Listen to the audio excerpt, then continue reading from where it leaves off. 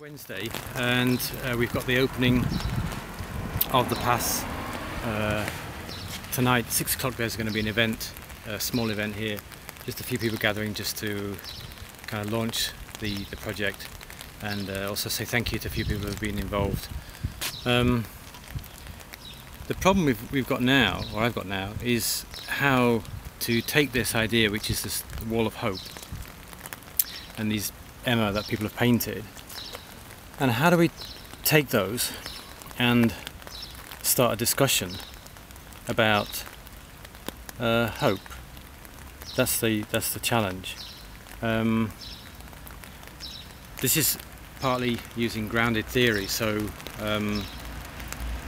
there is the hope that ideas will come back from the people who live here.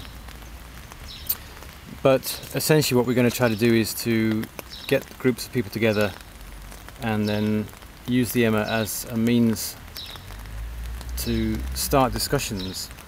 But it's really trying to make the bridge between this is a piece of artwork and this is a piece of well, as a pedagogical tool, to use that word, that's the difficult part as far as I'm concerned.